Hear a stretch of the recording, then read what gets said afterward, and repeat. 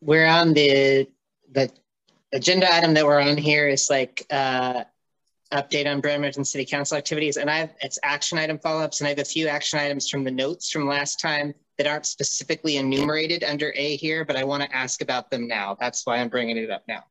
So, is this relevant to the July 27th study session presentation?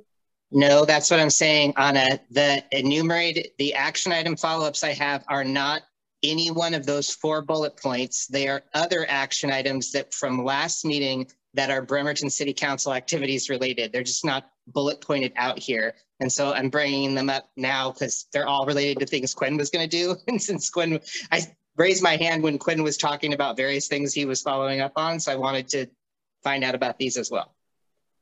Well, I would suggest that perhaps we get through the agenda that we've approved and then move on to your agenda items. They're not new, they're just action item follow-ups on Bremerton City Council activities. That's why I'm bringing them up now, because that's the topic we're on is Bremerton City Council activities. Well, I would prefer to keep moving, but what's the consensus of the group? I'm fine with it, Airen. Yeah, okay. Please go ahead, Airen. Okay, Quinn, one thing, the action item you had here was Quinn was going to tell City IT that community members on Bremerton REAC still have not been issued city email addresses in order so that we can access the GEAR portal. Yeah, that's under old business. Oh, it must, sorry if I'm not, I must not have seen it there. Okay, so never mind, we could talk about it there. Okay, you're sure? There was one more, and maybe I missed it elsewhere on the agenda, was Quinn was going to find out how our advice on anything related to the 2023 budget might fit into the Finance Committee's timeline of the budgeting process. Yes, and Jennifer has some more information on this. She kind of took that task.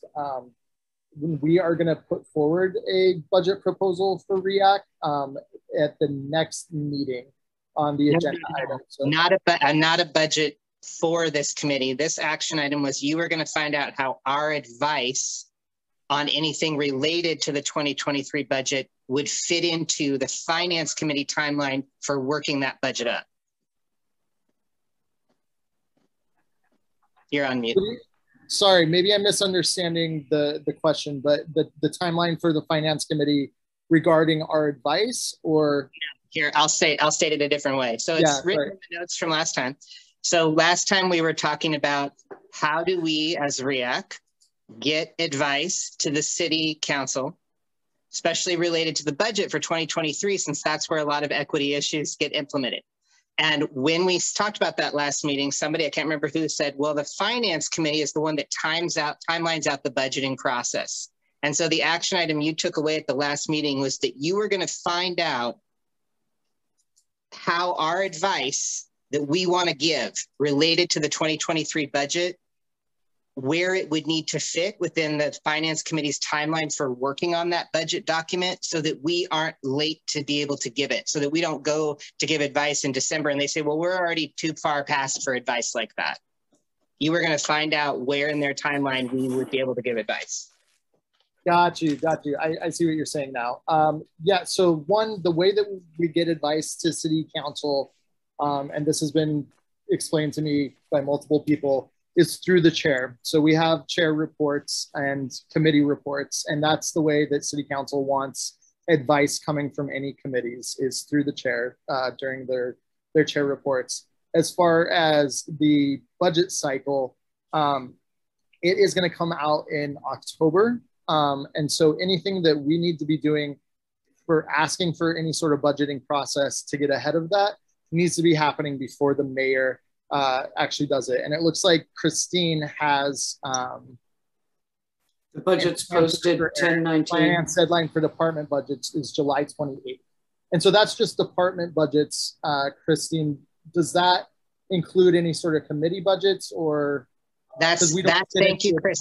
That's what I'm asking for, Quinn. Thank you, Christine, because I wasn't talking about budget for this committee. Well, the thing that came up last meeting was when you look at a budget for a jurisdiction at the deep level, what departments spend, what is spent everywhere, an equity analysis applies to it. And when that came up last meeting, somebody, it might have been Jennifer, I can't remember, said, it's really the finance committee that does the early work on drafting the budget. So we would need to find out from them at what point in their early work do they need to get advice on how to think of that with a race equity lens, right? And that's when you said you would go back to not the city council, but the finance committee to find out at what point in their process they need to get that deeper advice for us in order to implement it. And it sounds like what Christine is saying is that they're going to be doing their work on city department budgets, having the deadline on that July 28th, which leads me to what are we going to do in the next 2 weeks to try to bring some race equity lens to that work? Because that is where ultimately in the 2023 budget, we're going to be seeing either the money, frankly, like the resources to be put towards doing this or not.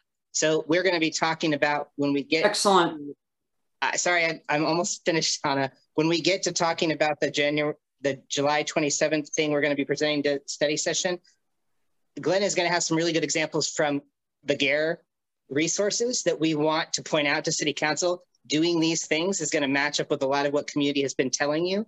However, one of the things we noticed is nobody from Bremerton is even accessing that website or using it, engaging the forums, et cetera. And so if even something as simple as that, like if there has to be a certain little snippet of time that everybody who works in any department of the city can spend accessing the GARE website on a monthly or a weekly basis, that would be a thing that would need to be budgeted because that's part of their staff time, right? They would need to have permission to say, hey, a portion of your time, 2 hours a month or whatever, is dedicated to being able to use the resources on this website. Isn't that something we need to get into this early stage in the budgeting process? Can I just make a suggestion for down the line? Like next time we approve the agenda, if there's things you want to put in the agenda, let's put them in at the beginning, because at this point it's 6:52 and we're still halfway through an agenda item that has to end, is scheduled to end at 6:25.